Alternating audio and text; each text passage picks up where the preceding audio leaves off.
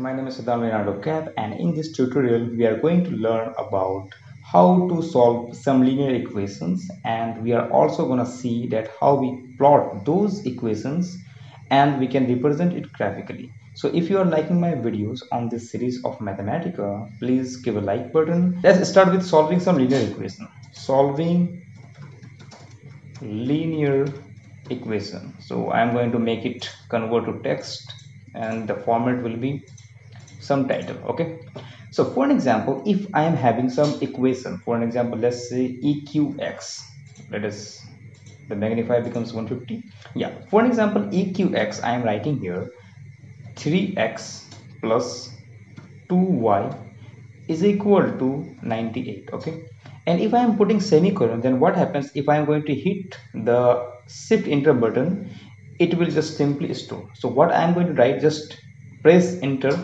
and again I'm going to write equation y. For an example, let's say another equation is maybe 5x minus 3y is equal to maybe 89. Okay, and now again I am putting semicolon, and this time I am going to press shift hit. So it is the both are going in this way, that it is taking in one equation. So I want to solve it. So how can I solve it? So solve, I'm going to use command solve. I put here this column and EQX, equation x, as well as equation y. Okay, so what I am solving for, I am solving for x and y. So for again this bracket and then this one, and put this bracket. So here is your answer for x and y. So I can also modify it. Maybe I can put like maybe 56z again plus maybe 89z, and I have to add again one more equation. What I'm going to write again, equation z, which is gonna store 6x plus 7y again minus 9z, which I am going to put here like for an example 78. So again now shift enter, so it is in 56 equation. Now I'm going to put here solve EQX, solve EQZ. Okay, again I have to solve it for equation x, y and z parameters. So here we are. So we have this following thing. For an example, let's make it more general. For an example, ax, by, and let us say cz. Okay, similarly here what I can write, let us use x, hang on, let us use z. No, I cannot use z. Maybe I am going to use aax, bby, now ccz. So in this fashion it is taking bb is just one letter for here for this Mathematica. Now again I am going to use ssx, let's say ggy, and let's say hhz. Now press enter, and here it is. So now you can see here that whatever you are seeing in this way. Okay, so this is the very general case which has solved for x, y, z. So in general it is very complex equation, and people may stuck that, oh my god, how can we solve this kind of equation, this kind of lengthy equations? But yeah, here with the help of Mathematica we can solve easily these kind of situations here, just like that. Just press shift and enter, and it will gonna solve it. Now one may ask that, yeah, I want to make it a little bit complicated. Let's put x squared here. What happens? So if I'm putting x squared, now here it is. Your solution is like this. It is a very big solution, but yeah, you are going to get some solutions of it. So what else we can do? We may let, okay fine, let's omit all the things from z, and let's see what happens with this thing. Again there is no any z, so this is solved. So solve x. Now I cannot use equation z here because I don't need, because there is only two variables x and y. So I am just solving for equation x, equation y. They have been stored in equation x and equation y, and I am solving for x and y. And similarly I am getting this kind of equation. Maybe I want to make more complex, putting y squared. What happens? Again here. So here we are. we have this very bizarre equation like a b e and so on. Now a b d, maybe make it c, make it f. Okay, let us say it is my h, and again let's say it is a1 and it is b2. Okay, now here we have a really nice thing. Maybe what happens to a1, where is your a1? I don't see here a1. I think let us make a1 here. Okay,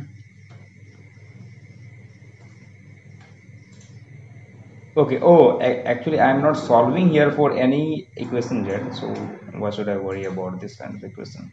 So a b d c h e, so let us see what happens, what I'm going to get. So this is the very great equation. So maybe I want to put equation cube. What happens to equation cube? Oh, now I am getting this hash type of thing. What does it hash type of thing? This hash type of thing, it is this hash, it is actually storing very large amount of equation. Okay, now you may get rid of a hash. If I am going to put this n, what is the integer value, what is the integer value? So I can write here it's n of this thing. Now if it is not going, it signifies that you have using too many variables and the equation is too much complex, that it has, the hash is containing very huge numbers, so it cannot show. So what you can do here, instead of cube, maybe you may put, maybe you may put what is your a b c and d, so stuff, and then putting n, it will actually give you all these things. So let us see how you can put this. So I'm going to use slash, then dot, comma. So maybe my a is 2, let us say b is 1, and let us say d is 2 comma c is your, what is this, 4, and e is your, that's the 6. Okay, so I have again left with h, so h is maybe 2. So what happens? Yeah, now still it is not showing you this one, so I can again say that, yeah, what happens to this numerical value? So now numerical value, this one. Okay, so if I'm using in this line also, it is not showing me any kind of numerical values, but yeah, again still we can use n of this output of 95 and we are going to get this numerical value. So using this n quantity, we can get rid of this hash, so it is never too much worry. It is actually happening because of too much number in it. Okay, so maybe I can use 97 and wait here. Again, if we are not putting any kind of value of any variable, then we are also getting this kind of thing. So this is how we are actually solving some linear equations using the solve function. Okay, now come to another part where I'm going to plot. For an example, I want to plot, okay, maybe x plus y is equal to 4 and comma, let's say I have to y plus maybe 7x is equal to 3, because this kind of equation, straight line equation, find out the variable, find out the value of x and y using the graphical method. Okay, now this is the way. Again, if I am hitting shift enter, what happens is this is showing me the range specification xy is not the form of x minimum x max. So what represents plot? First of all, you have to understand what does it mean by plot. This plot says that you are actually plotting some 2D. So in x-axis, okay, in x-axis something is varying, and in y-axis you are getting some result. So you have to write your equations in such a form that actually, for example, x plus 4y, it has become 2D equation.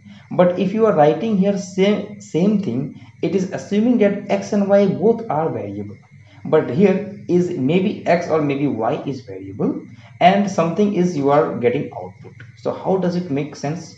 So I can always write that this equation I can write here, like for an example, 4y is equal to 45 minus x, and again I can write here y is equal to, what happens, y is equal to 45 minus x and over divided by 4.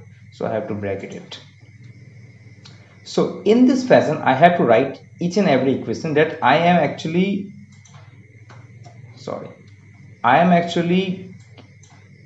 getting y is equal to something in this form, 45 minus x by 4. So what happens, I'm going to write here that 4 minus x, okay, 4 minus x is equal to 0, and maybe again 3 minus 7x, 3 minus 7x is equal to 0. Now I am putting x from 0, maybe from minus 5 to plus 5, okay. So this is the way. So where it is cutting, actually giving me some is the result that you are actually getting for what is the value of x and for what is the value of y. You are getting two solutions of x and y from here, okay.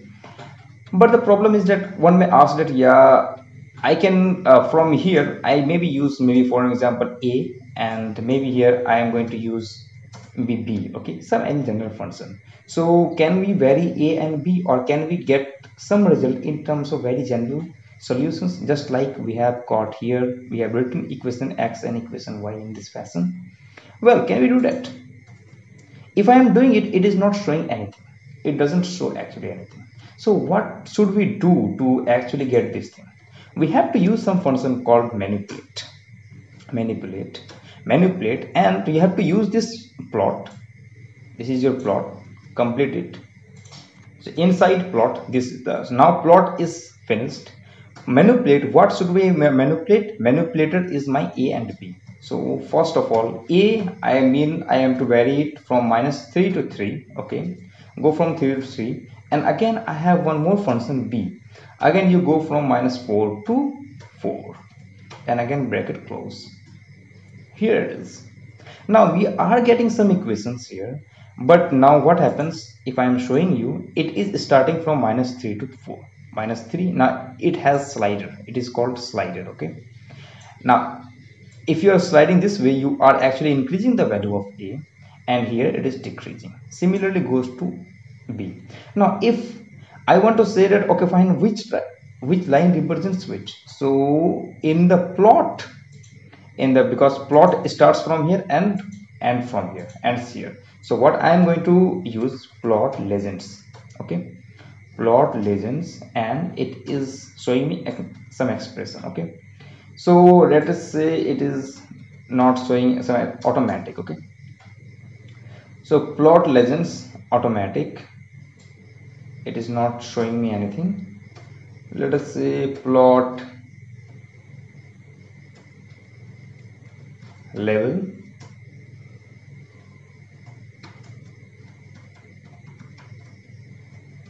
automatic. So it is giving me some kind of a labeling goes to this one, so I don't again need any label. So what else we can do here? Can we write something different? Well, I think we can write plot this one, yeah. So not in semicolon, so one represents this first equation and two represents the second equation. So the blue line corresponds to 1 and the second line corresponds to 2. Now what happens that if I am sliding this way, now you can see how it is changing. Now you can make it more general, maybe it is your a3, okay. So a3, again both equation is actually varying because both contains a and so on. Now here you can see maybe your a is this one, so what is your value? Maybe you can put a maybe 2, okay, in this range. Here is a 2, and what happens to b maybe let's say minus 4 to 4 it is varying actually, so I can make it always to go to 2. So what happens to 2 if I am putting this there for fixing the a, and now b is varying. Now you can see how this equation is actually varying this way. So this is the beauty of it. Now I make this thing different? Yeah, I can make it, let's say x squared, okay. Now here one equation is parabolic type and another equation is this one. So what happens to this guy? So let us change first a. So if my a is changing, you can see here how this parabola is changing. For an example, now b is simultaneously changing, so both are changing. Now you can see here how it is actually playing. So we can always fix it. Let's a is fixing, now b is fixing. So for some value of a, you can see that it is not actually crossing the parabola. Maybe if for some value of a, it is actually crossing the parabola. So it is a very dynamical way to actually understand what happens graphically and so forth, so on and so forth. You may actually do something. For example, you may actually make it to cubic equation again. Now for cubic equation, you can see here, let's say my a is changing value.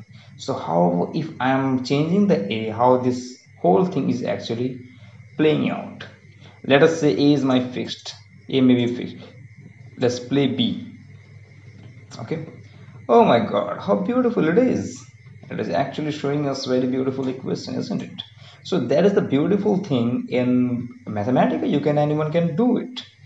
Animation can be seen just using some functions and using simple arguments. So this is why Mathematica is too handy to handle. And in my next tutorial, we are going to talk about different, how to solve differential equations, and as well as we will show some plots, how you can plot